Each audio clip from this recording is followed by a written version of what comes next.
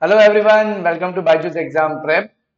So I hope that all of you have already applied to the COAP portal to get the admission for MTech in IITs.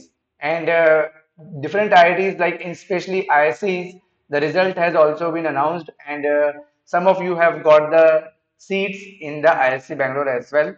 So congratulations for that.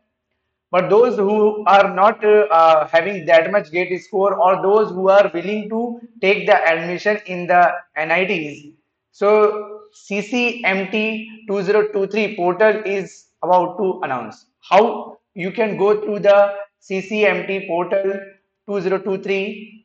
Just go to this Google search and type the CCMT 2023, and when you will go in this particular search, then you will see that CCMT 2023. So when you will click over that, you will see the site of NIT Hamirpur will open.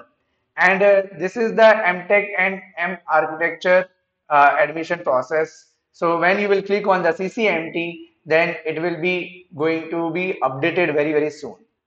So the main important thing that you have to remember is the CCMT 2023 portal or the admission process will be taken care by the NIT Hamirpur. So you can just bookmark this particular link so that whenever you want to go to apply for the MTech, you can just go directly to this link.